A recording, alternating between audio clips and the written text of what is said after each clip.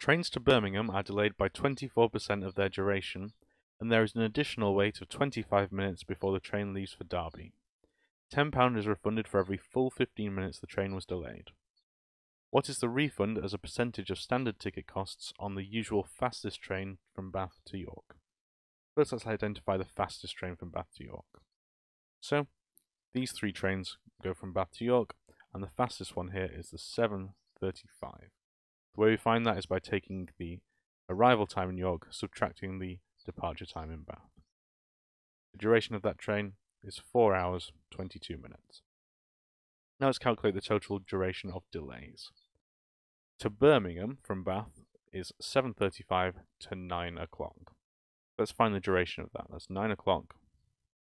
Subtract 7:35, which is 1 hour, 25 minutes, which is equivalent to 85 minutes.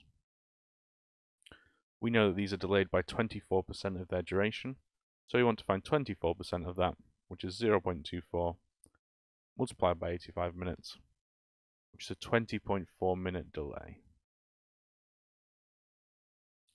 From there's an additional wait of 25 minutes before the train leaves for Derby, so we can add that on too. That gives us a total delay of 45.4 minutes. We're told that for every full 15 minutes the train was delayed, £10 is refunded. 3 lots of 15 minutes are 45 minutes.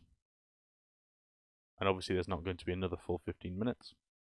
So that means we're going to have a refund of £30 for those 3 lots of 5 minutes. So that's our refund.